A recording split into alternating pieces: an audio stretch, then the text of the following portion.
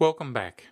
The next group of lessons is all about setting up our database, and it's always good to take a little time to plan this out before rushing into the code. Our Hello World component is nice, but it doesn't really do anything. So let's expand it to manage a list of welcome messages that you might show on your site. We will want to support putting messages in categories and also saying hello in multiple languages. Of course, we'll want to include the usual published, ordering and view access level features. We'll want to support search engine friendly URLs and page metadata.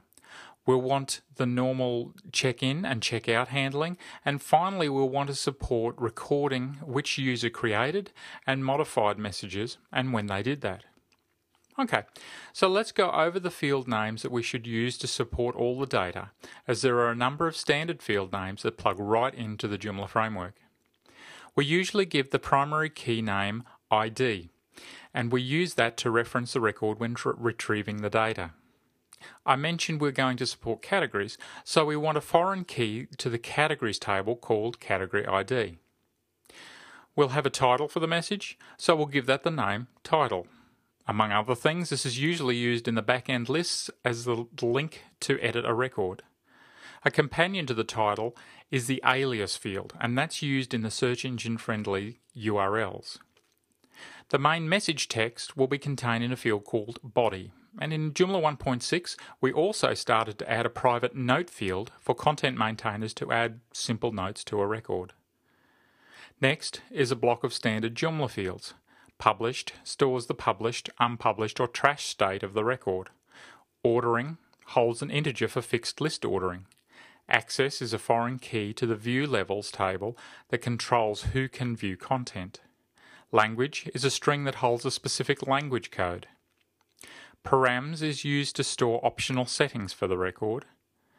And the last fields in this block are metadesk and metakey, and these will hold the meta description and keywords for the record that will be used by the web page.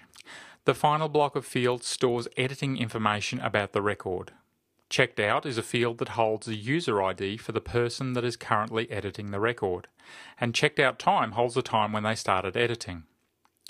Created user ID is the user ID for the person that created this record, and created time holds the time that they did that. Likewise, modified user ID and modified time are the fields holding the user ID and time for who last modified the record.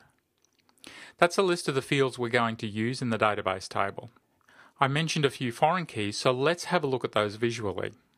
So, there's a master table for a message. The first foreign key is the category ID, and this maps to the ID field of Joomla's master JOS categories table. Note that when we use the JOS categories table, the extension field is used to set our categories aside from the other extensions, such as banners or articles. Next we have the language field, and the value of this can either be a star character, meaning that the record is used for all languages, or it can be a 7-character ISO code for a specific language, and this is stored in the lang code field in the JOS languages table.